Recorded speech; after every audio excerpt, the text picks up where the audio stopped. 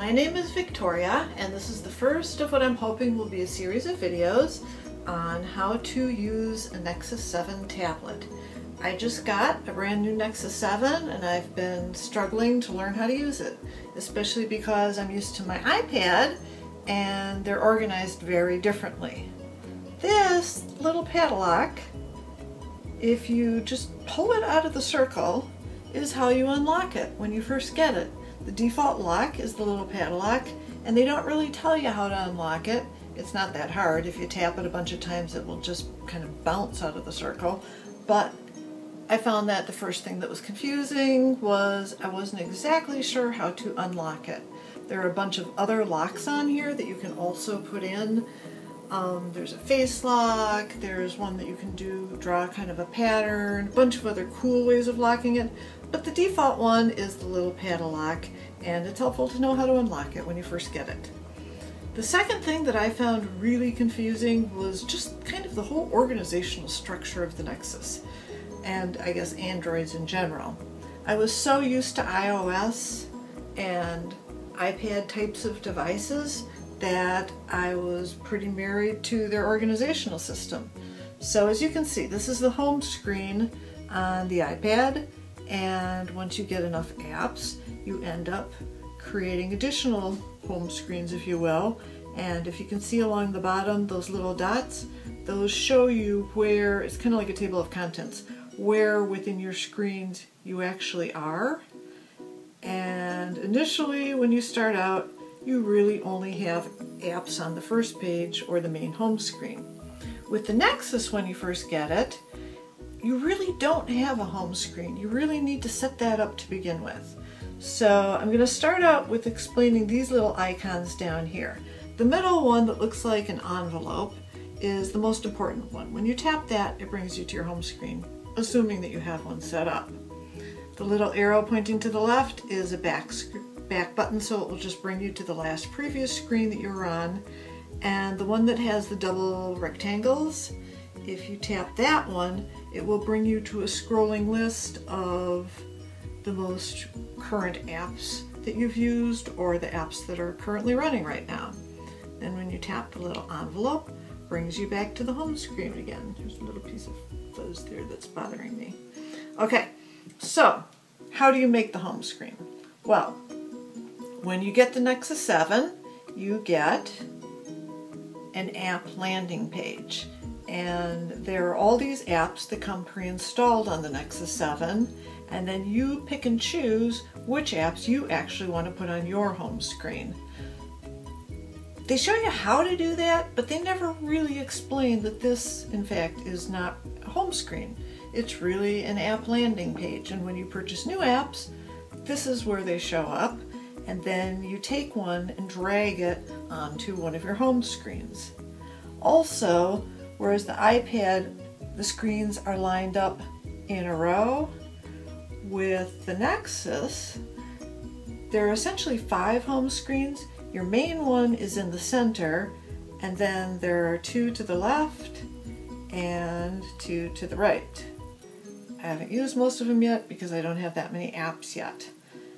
This is a little app called HD Widgets, and I set this up with the intention of probably I'm going to be soon putting apps onto a second page, but for right now this is all the apps I have, although I do have them organized into folders similar to like with the iPad, although I think on the iPad the folders are more obvious. But for example, if you tap the video watching one, you can see that there's actually 5 apps that are in that particular folder. So you need to get a bunch of apps when you first get it, in addition to the ones that are just loaded here on the app landing page, because there are several functions that the Nexus 7 doesn't do right out of the box that you will probably want it to do. For example, it has a 1.2 megapixel front-facing camera, which means that the camera sees you, so that you could be, say, talking to somebody with Skype. But unless you're using Skype, for example, or you want to take a screenshot, which I'm going to show you how to do in a later video, there's really no way to launch the camera, so you need to get an app for it. And that's what I'm going to bring you through right now. We are going to go back to my home screen, and I've set these icons down on the bottom as kind of my main taskbar, if you will. The one with the shopping bag and the little Nexus, pretty colorful little symbol on it, this is Google Play, which is the app store for Android devices. And unlike the iPad, which has different icons for different stores, the App Store, the Music Store, I saw another one here, the Bookstore, they all essentially take you to the same place, which is the iTunes Store. But with Google Play, you just tap one icon and it brings you to one store where everything is sold. So in this case, we're looking for apps, so I would tap App, and I want to search for a camera.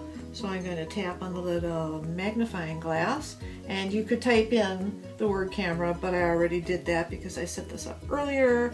So I'm just going to tap on it, and it will show you a list of apps that are cameras.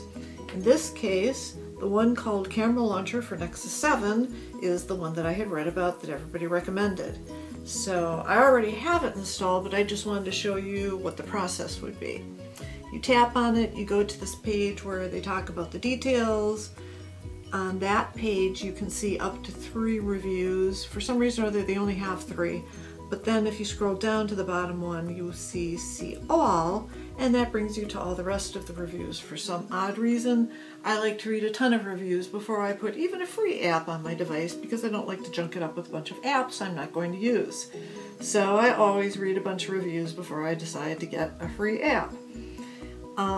There are a lot of reviews for many of these apps because a lot of people have Android phones. What I found is, unlike with the App Store at the iPad, not all the apps necessarily will work on the Nexus 7 or work well. So if you see there are these 2 little carrots, they bring you to additional filters that you can use for searching for apps. And in this case, the first carrot is the most important one, I think. You can check off the little box that says you want to see reviews from people who have a Nexus 7. And we tap OK. Now you can read reviews from people who actually have your same device. And as you can see, there aren't that many of them, but at least there's some. I found in a lot of cases there weren't any, in which case I just kind of had to guess. But in this case, there were, so I went ahead and installed the app. So to install it, you would press the little back button to get back to the main description of the app, and up here, instead of saying uninstall, it would say install. You tap on that.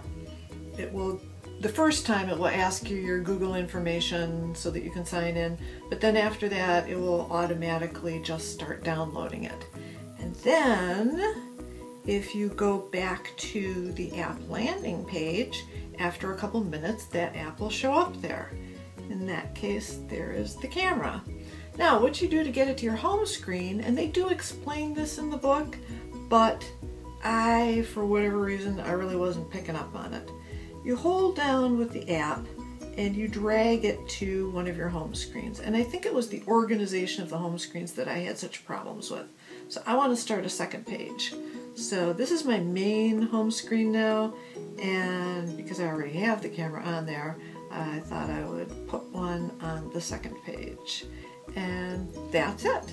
If you find out afterwards you don't want that app anymore, you can just drag it up, usually it's up anyway, toward the little X that says remove, and it deletes it from that page. Does not delete it from the device, however.